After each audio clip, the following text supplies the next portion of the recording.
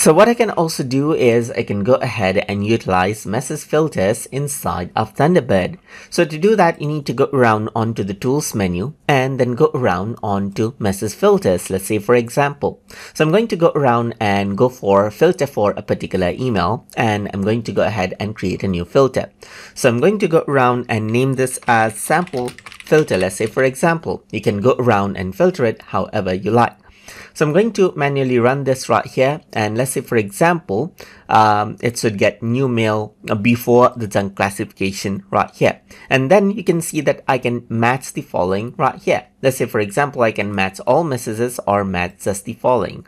So I'm going to go around over here, and let's say for example go around onto 2 right here. So if the 2 contains, let's say for example tututube channel 2@gmail.com, then let's say it should be filtered. So I'm going to go ahead and perform these action right here. So I'm just going to go around and then let's say move the message to right here and choose a particular folder. So I'm just going to go around onto the notes folder if this criteria is messed out. I can go around and press plus and then add in another criteria as well, and then I can go around and add in another criteria as well. So let's say for example I'm going to go around and mark this out as star as well. So I'm going to go around and add star to those particular email. So if I were to go around and press OK, this is what you have. As you can see, this filter is here. As you can see, it's enabled, as you can see right here. So now if I were to click on run now, then you can see that those emails with that particular criteria has been immediately marked out.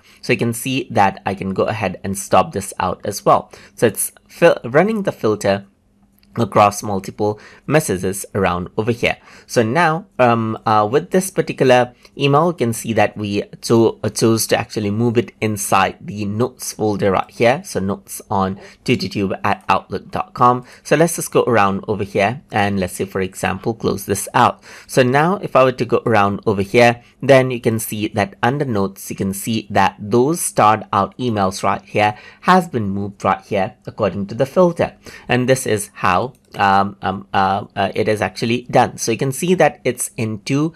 You can actually see that YouTube channel 2 is a part of it, and then this is what you have. And that is how you can go ahead and utilize message filters to filter out the messages according to the set criteria as you want inside of Thunderbird. So hope you guys learned something as always. And as always, please like, comment, share, and subscribe.